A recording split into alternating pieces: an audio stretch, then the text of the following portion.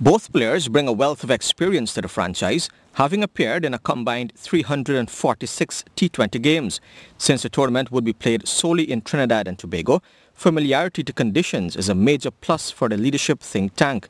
Emrit, who has previous captaincy experience with the Barbados Tridents and the Ghana Amazon Warriors, told Newsroom this week that he's looking forward to the challenge.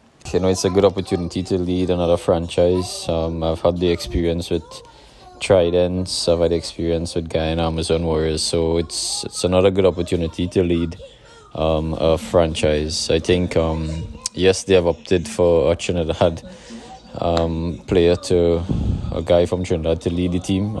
You know, coincidentally, tournament is played in Trinidad, so I know they'll be looking at me especially, and as well as Ramdin, Evan Lewis, the senior guys in the team from Trinidad.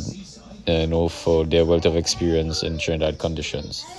You know, I hope that, you know, we can go a couple of steps further this year. Last year we missed out. After qualifying for the knockout stages, we missed out. So I'm looking forward to the challenge. I think we have a very good team. We have a balanced team. And, you know, hopefully, as I said, we can go a couple of steps further this year. Emrit, who has appeared in 136 T20 games and has taken 149 wickets, has had CPL success with the Barbados Tridents, while Ramdin, who has scored 2,660 runs from 210 matches at a strike rate of 118, has won the CPL title with the Trinidad and Tobago Knight Riders. Apart from Emrit, Ramdin and Lewis, the other Caribbean players in the Patriots squad are Fabian Allen, Sheldon Cottrell, Alzari Joseph, Dominic Drakes, John Russ Jagisar, Colin Archibald, Joshua De Silva and Denis Bulai.